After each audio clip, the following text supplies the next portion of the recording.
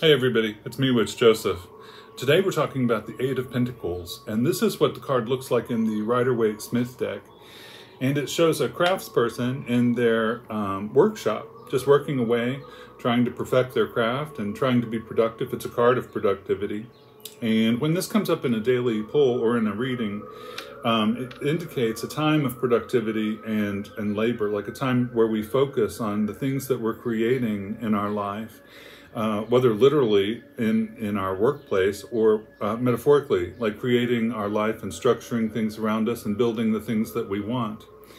And it's a card that indicates that we need to examine that, a time of busyness and a time of perfecting the things that we're trying to build and to do. And also to examine whether or not these things are impacting our community and how our work interrelates with other people. It's a time to consider those types of things as well.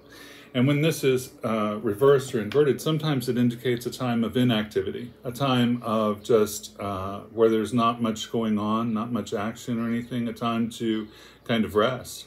And it does indeed, when it's reversed like this, have implications of slow down and take some time to rest, because you don't want to overwork yourself, right? And you don't want to work yourself to the point where the universe steps in and says, you know, you need to slow down. And since you're not going to, we're going to create an environment where you have to.